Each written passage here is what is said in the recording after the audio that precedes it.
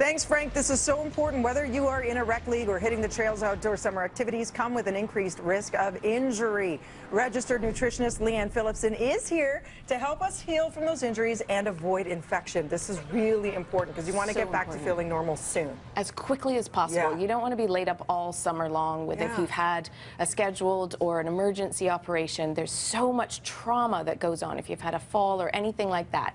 And so you'll expedite it for us naturally. Expedite it. So let's talk first of all about managing pain and inflammation. You're going to get your meds from your doctor. You're going to do all of that. Do not underestimate the power of food.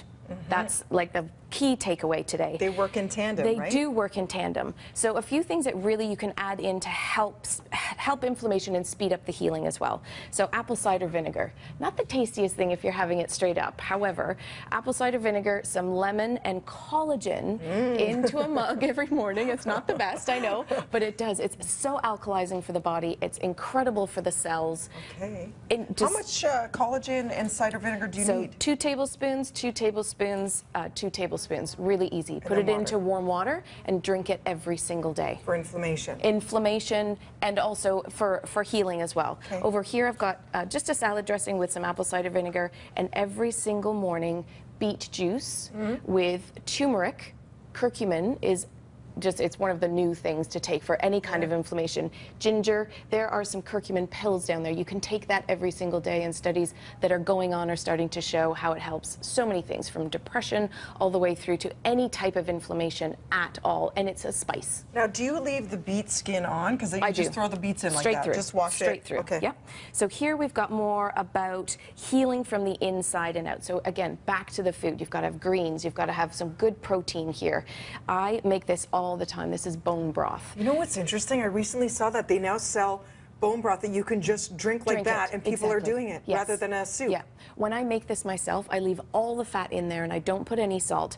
This came out of my freezer yesterday, actually. I always have some chicken noodle soup at the ready, just in case. You never know. When you don't feel great, just some soup, some warming soup is so, so healing. Here I've got a smoothie that I have every single day. You can add in some coconut water, put in those chia seeds, and also those hemp seeds, and then also lots and lots of vitamin C. Okay. From the inside out. You can, I've got some amazing topical creams if you end up with a scar or anything like that, but it also has to come from the inside out. That's where all of our cells are rebuilding. That's where the collagen comes in. That's where the vitamin C comes in. Okay. Also here I've got some castor oil. This is a pack that you put on any wound. You can put it over your liver if you want to cleanse overnight too. Oh, really? And it is so healing. It increases white blood cells. So how does that work? I've never seen that. So this is just an old receiving blanket. Yeah. It's completely saturated in the oil, so I've got it on my fingers now. This is a bag just so that it doesn't drip everywhere. You put that over any kind of injury, hot water bottle on top of it, and you just lay there and rest. Okay. Okay. Here we've got just colorful foods every single day. This has to be a part of your diet. Eat the rainbow. You've got to eat the rainbow. I always say that. And then let's say that you've had antibiotics because there's some possibility of infection. Over the summer months, there's a 26% increase in post-operative infection. So we've really got to be mindful of that. There's no particular reason why, but a study I found said that probiotics, the human strain of probiotics, after you finished the course of antibiotic therapy that you're on, and then over there I have a probiotic which withstands the effects of probiotics. So there's different strains. You've got to talk to your naturopath, nutritionist, anyone like that, to make sure that you're taking the right one at the right time. All of your fermented foods, I've got some kombucha here, which are amazing. So all of this, and you were mentioning kefir earlier, do all of those kind of things, but the human strain has to also go in. Okay, so it's extra strong. So immune boosting, and you'll find all this information. I've just put together a post-operative and injury program. You'll find that on sproutright.com. For your gut health.